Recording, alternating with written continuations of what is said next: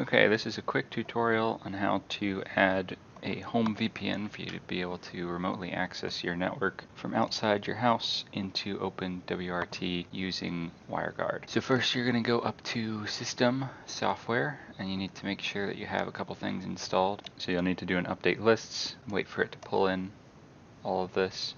Alright, dismiss. And you're going to search first for WireGuard-tools.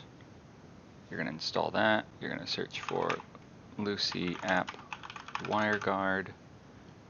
Install this one, luci-proto-wireguard.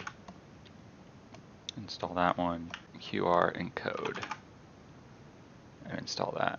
After you've done all that, you're going to go up to System and do a reboot. After you've rebooted, you're going to go up into your interfaces under Network. Now I've already got mine configured here, so you're going to be adding a new interface. When that comes up, just give it a name. I named mine Home VPN, set it to WireGuardVPN, and create the interface. It'll bring you into this page where I've already got everything set up. So the only thing you're going to have to do in here is generate a key pair, which will fill out this private and public key, and you'll put in your listen port. The default is 51820. And then you're going to put in your IP address subnet that you're planning to use for WireGuard. So for me, I'm going to be using the 10.0.100.0/24. So for the actual WireGuard interface itself, we're picking an IP. So it's 10.0.100.1/24. Then you're going to go over to the firewall settings tab, and you're going to assign the firewall zone to LAN. Then you go to peers, and you're going to add a peer. I've already got a peer added here. So it's going to bring up a box like this. I'll show you what mine looks like. You're going to give it a name. So this is the name of my phone. And then you're going to generate a new key pair that'll fill out these two for you.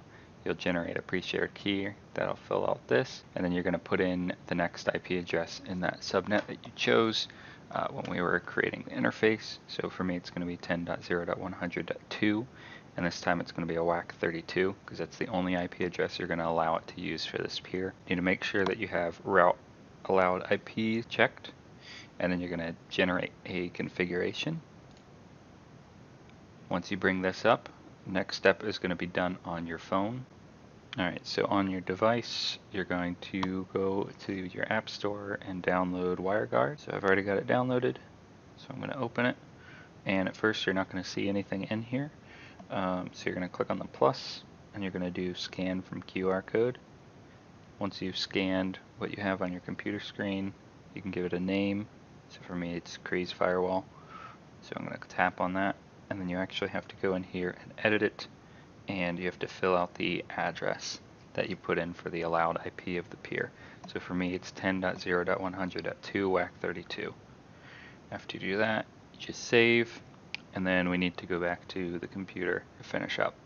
Alright, so back on the computer, we're going to go back to peer configuration. We're going to save. We're going to save, and then do a save and apply. So the last thing we have to do is actually forward the port that we just made for this connection. So you're going to go up to Network, Firewall, Port Forwards, and then you're going to add one. For me, I've already got it pre-filled. It's going to come up with a page like this. So what you need to fill out is the name. You can just put in VPN, and then you need to make sure it's only set to UDP, so you'll have to uncheck TCP. Source zone is going to stay as WAN. The external port is 51820. Destination zone should be LAN, and then the internal IP address should be that same IP that you set up for your WireGuard interface, not the peer, the interface. And then you're going to put in the same internal port of 51820. You'll do save, save and apply. So now back on the phone, you're going to want to make sure you disable your Wi-Fi so you can actually test it and try to connect. And it should show that you have a handshake and that you're transferring data, and you should now be able to access everything on your home network, including routing all of your internet traffic through your home router.